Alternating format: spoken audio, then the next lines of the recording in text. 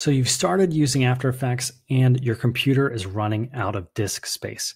Why is that happening? What's going on?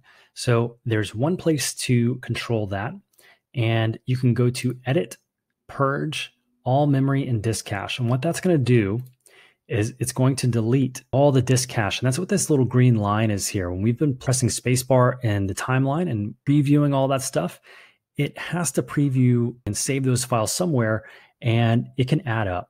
All right. And so you can clear this disk cache as often as you want. And so I'm going to just hit OK. And if you notice that this green line is going to disappear, and it has to re-preview this, right? Because I just deleted all of it. So the other preference you can adjust to control what is that maximum amount if you keep running out of disk space on your computer is under Edit Preferences and go to Media and Disk Cache.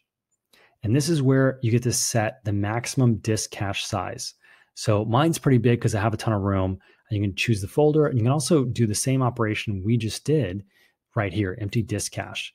And it's only 15 megabytes now, down from 7 gigabytes because we just did it. So I'm gonna hit OK again and hit OK. I like it at 90 because I have plenty of room, but reduce that number if you're running out of disk space.